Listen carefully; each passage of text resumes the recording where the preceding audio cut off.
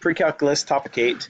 And I just want to do another example of partial fractions when we have multiple factors in that denominator.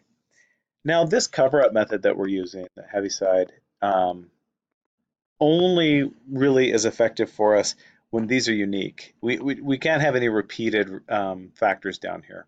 So let's go ahead and deal with it. So what I'm going to do is, first off, I'm going to pull out the three factors. The three zeros, the three things that would make me divide by 0. And one of them is 2, one of them is 1, and one of them is -3.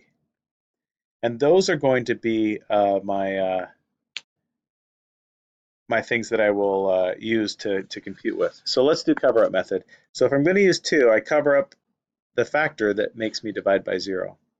And then I plug 2 into what's left. So I have 7 times 2 squared minus 4 times 2 plus 5 over, and plug it in here, 2 minus 1, plug it in here, 2 plus 3. Whatever number I get is going to go over x plus 2 in my partial expansion. So let's see here. 2 squared is 4. 7 times 4 is 28 minus 8 plus 5. So that's going to be a 25 up top. And down here I have 5 times 1, 5. So 25 divided by 5 is 5.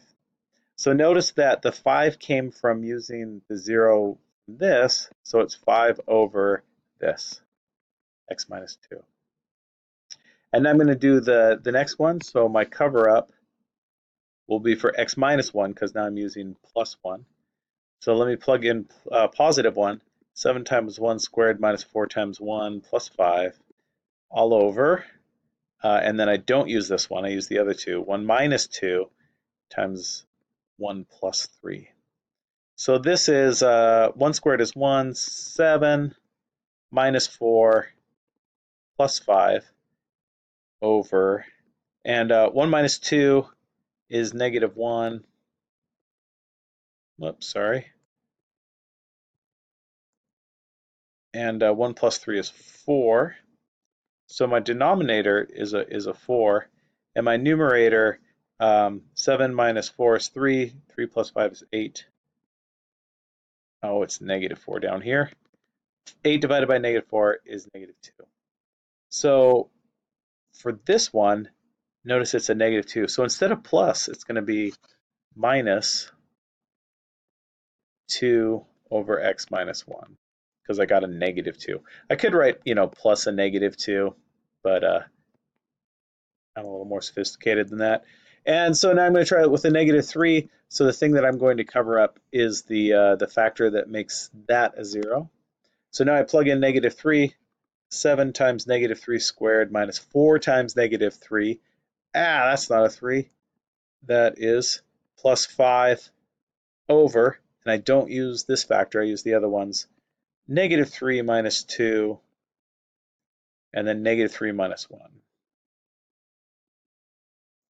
So up top here I have 7, that's a 9. 7 times 9 is 63, plus 12, plus 5, over, -3 minus 2 is -5, -5 times -4. So that's a 20 down there. And then up top here, 63 plus 12, 70, 80, 60, 75 plus 5 more. There's my 80. Is 80.